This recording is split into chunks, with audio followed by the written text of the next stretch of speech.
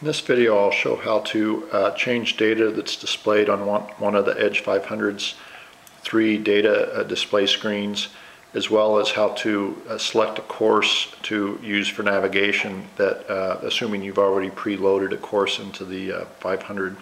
First, in order to change the data display, I'll show a few of the screens. There's up to 3 screens that you can display data on. This first one has 8 variables displayed.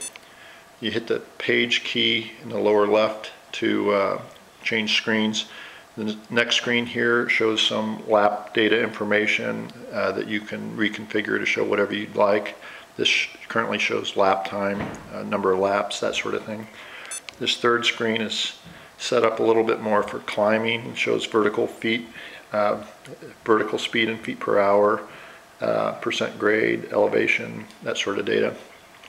Hit it again and it scrolls back to the first screen.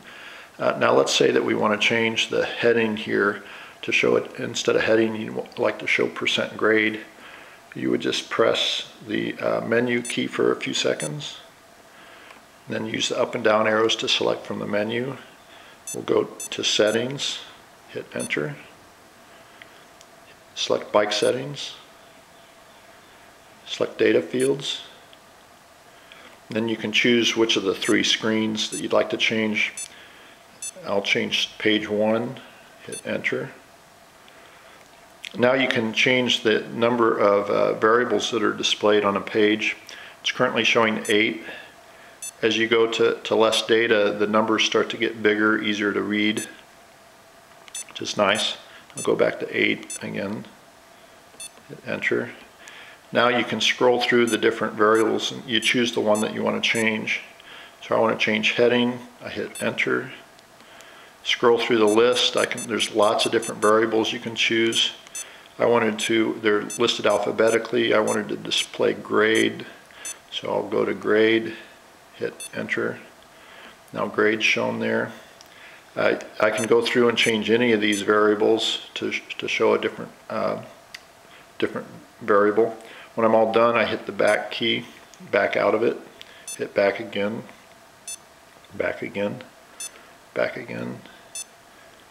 Now I'm back to the main screen that displays the data, and I can use the page key to scroll through the different screens again. Now let's say you want to choose a course. You've preloaded a course and you want to use it for navigation. To do that, press the menu key again for a few seconds. Then scroll down to training, hit enter. Scroll to courses, hit enter. Then here's a list of some of the courses that I've already preloaded into the Edge. You can just scroll through and choose the course that you'd like. I select enter to pick a course. If I want, I could scroll down here to show a map of the entire course. Just gives you an idea what the shape of the course is like. Hit back to back out again. Hit enter again.